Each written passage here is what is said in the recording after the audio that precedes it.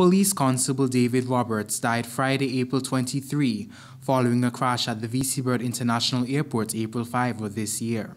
The news of his passing brought much sorrow, particularly amongst those to whom he was closest. Friend, son, cousin, colleague. David is so much to all of us.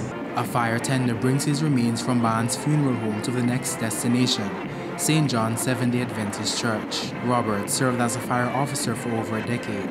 His fellow officers march along in silence, allowing the music of the accompanying police band to reverberate across St. John's.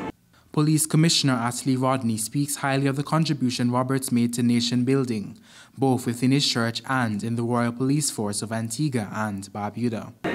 On behalf of the people and the government of Antigua and Barbuda, and in particular the Royal Police Force of Antigua and Barbuda, the Fire Department, we extend our best condolences and sympathy to the family of David Roberts. Solemn faces lie in the gravesite as family and friends say their final goodbyes.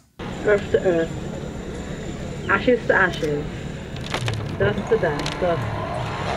The body of number 659 Constable David Roberts now rests in St. John's Cemetery. Raghib Apparicio reporting for ABS News.